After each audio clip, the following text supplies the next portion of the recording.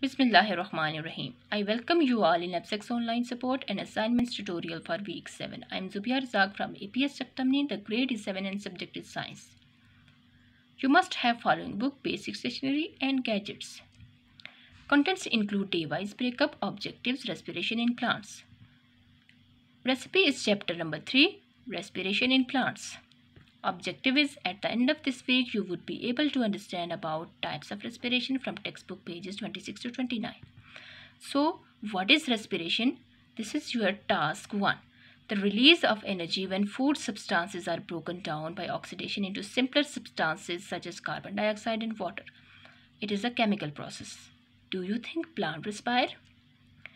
Respiration is not just breathing in and out. Respiration takes place in all plant and animal cells for 24 hours a day. Respiration is the process of converting glucose into energy. It takes place in plants and animal cells. There are two types of respiration, aerobic respiration and anaerobic respiration.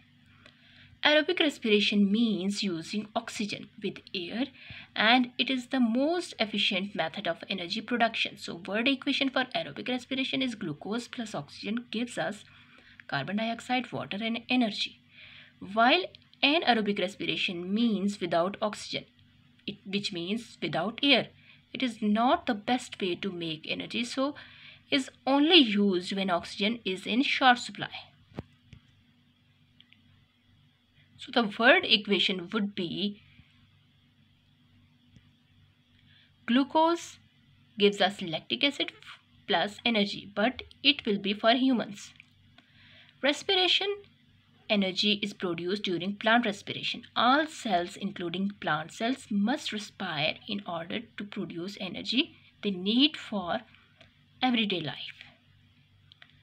Anaerobic respiration means without oxygen. So do you think that plant respires anaerobically? Anaerobic respiration in plants. Plant cells, like animal cells, can respire anaerobically if they need to. However, plants do not produce lactic acid. They make ethanol and carbon dioxide instead.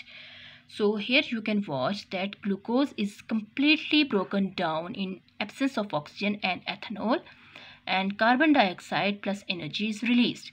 The roots of plants living in waterlogged soils have to use anaerobic respiration, otherwise the plant dies. However, the plant must return to aerobic respiration before the level of ethanol in the cells become too high and kills the plant.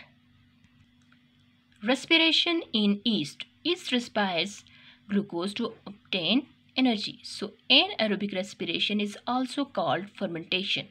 So the word equation would be glucose will be broken down into a little energy, carbon dioxide and alcohol. So here are the home tasks for the day 1, that are reading and memorizing concepts of textbook pages 26 to 28. From textbook page 26 to test yourself part 1, 3 and 4, and from textbook page 28 to test yourself part 2, 3 and 4. Task 2. So in this lesson I am going to explain about why photosynthesis and respiration in plants are not exactly opposite chemical reactions.